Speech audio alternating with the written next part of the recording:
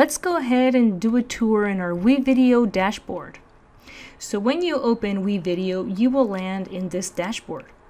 In the top left corner, you will see this blue button to create a new video, a new recording, a new GIF, or a new podcast. These arrows will give you additional sizes to choose from. In your home page, you will see here a few templates for you to choose from. If you don't find the template you like here in this initial area, you can always visit additional templates here in this area where you can also filter by categories. Let's go back to our home page. Also in this area below your templates, you will see any recent edits you've made to your videos.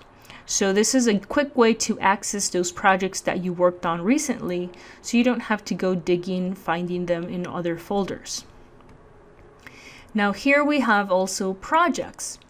Your teacher will most likely assign you projects, but this is a way for you to keep your edits organized all in one place. You can create additional projects using this plus sign in the top right corner of your screen.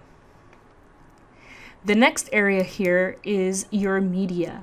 This is where you will find all the media you will use for your projects, including images, audios, and videos. You can go ahead and upload additional media here by going into the top right corner and clicking on this plus sign. You can browse to select a file in your computer, or you can import any media from Google Drive or OneDrive. You can also organize your media in different folders so you can find them easily. The last area here is your exports. This is where you can find your finalized videos. Here you can also create folders to keep things organized, and you can then move your projects to those folders by going into the three dots and selecting the folder you like to move it to.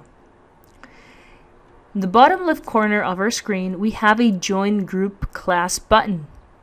Your teacher will most likely have you join a group, so they will share a link with you.